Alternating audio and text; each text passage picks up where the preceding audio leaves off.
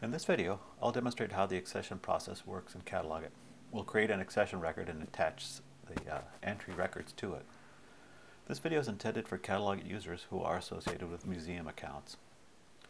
So an accession typically refers to an object or a group of objects that were acquired by the museum from the same source at the same time. The accession record is the museum's record of who or where the items came from and when they were acquired and how they came into the museum. For example, I have here 5 small pieces of Southwest pottery that were donated to the museum on November 18, 2018. This is one accession. It came from the same donor at the same time. This set of items will have its own single accession record. Now let's talk a little bit about numbering. The most common numbering system used by museums in the U.S. is a 3-part system. The first part is the year the items were acquired. In this case, they were donated in 2018, so the first part is 2018. The second number is the sequential number assigned to each batch or group received during the year. Now this is the 4th donation this museum accepted this year, so the second part is 4. These two numbers together are the accession number. All the items in the batch are tied together by these two numbers. The third number is the sequential number assigned to each item in the batch. Again, the first two numbers are the accession number, and that combination with the third number is the entry object ID number, which is unique. So every item in the museum should have its own unique 3-part number like this. That number should actually be physically attached to the object itself. So museum accounts in CatalogIt default to this numbering pattern. But if your organization uses a different pattern, CatalogIt can be set to accommodate that pattern. So now let's go on into the CatalogIt account and into the process of creating an accession record. You can create your accession record either in advance of cataloging the items in the batch or in conjunction with cataloging the first item. Either way, you're capturing all the same information. So I'm going to create my record in advance. Now I'm demonstrating this from my computer, but bear in mind everything I'm doing here you can also do from your smartphone or your tablet. So I'm going to start by going to my main menu here in the upper right hand or the upper left corner, selecting Profiles. In CatalogIt, the accession record is a type of profile. So the first profile listed is accession. I'll select that. So this brings up a list of the previously assigned accession numbers with the highest, which is presumably the most recent, at the top.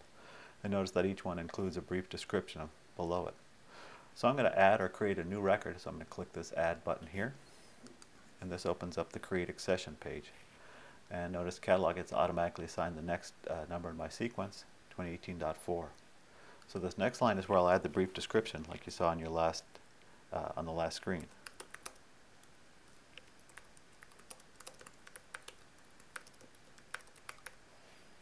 5 pieces of Southwest pottery. Now let's see, I'm also going to add the donor. Now her name was Marlene.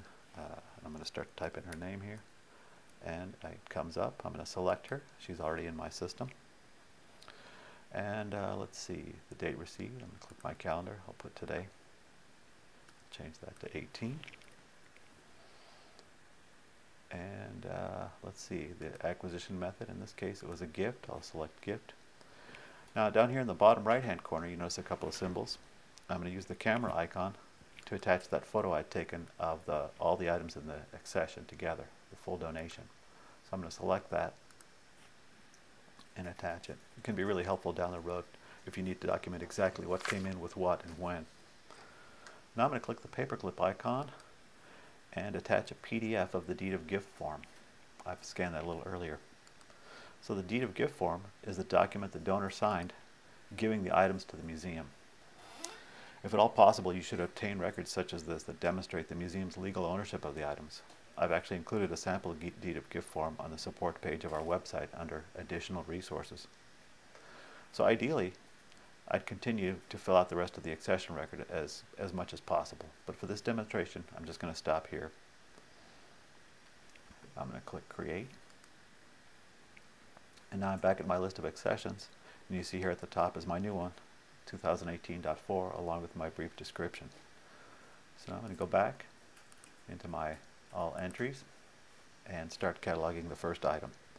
I'm going to click my New Entry button here in the corner. Select the photo I've taken of the first item. Now, of course, if I was on my smartphone or tablet, I could take the picture directly from there. I'm going to give it a quick name here. Like a red jar. Next. Now, how do I want to catalog this? I'm going to select the most appropriate, Native American pottery.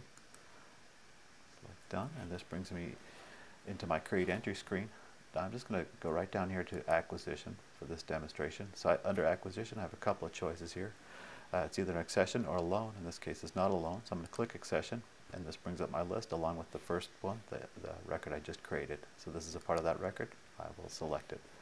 I notice that CatalogIt is automatically assigned 2018.4.1. This is the first item I've cataloged from this group. So if I hadn't created my accession record in advance, I could do that right here by clicking the Add button or this plus button right here. I'm just going to click Save for now and add another item from that accession. Click the plus, select my photo, give it a quick name here, select Next, choose my classification, and again I'm going to come straight to Acquisition in this case. Select Accession again attach it to this.